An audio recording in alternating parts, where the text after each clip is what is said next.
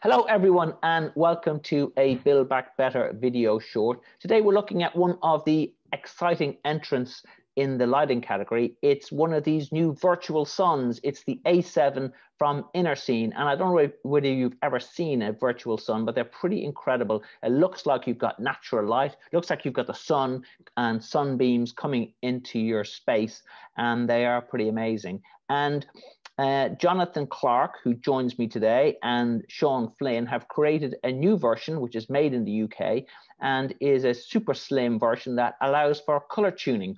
Jonathan, first of all, welcome. Thank you. Now tell me, how does the A7 Virtual Sun work?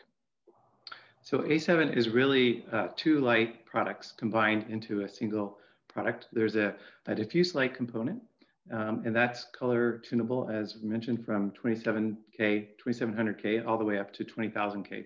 And along that curve, it follows the daylight locus and maintains a 90 CRI, so you get a really great natural light output from that. In addition to that diffuse light component, which is the sky when you look up through it, there's also a sun component.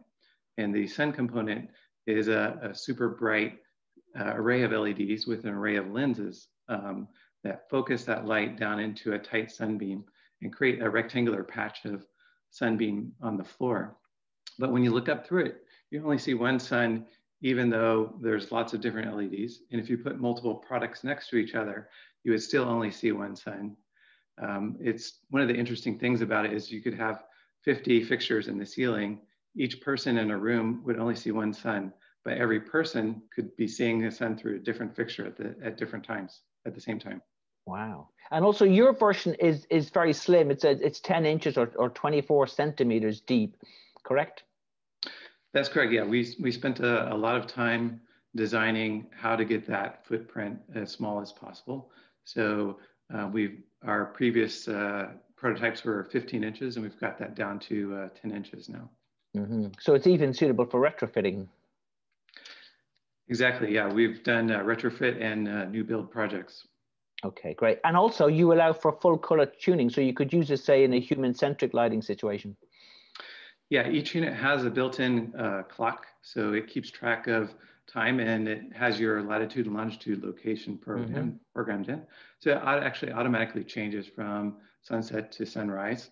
And in the evening and at night, you get a moonbeam and an image of the moon up in the sky that you can see. Wow, sounds great. And Apple have just installed one in Cupertino, I believe.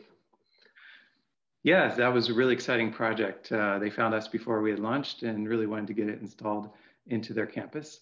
And it's the first thing they show people now when they come to visit.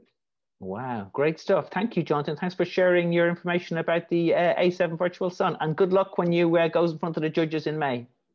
Thank you.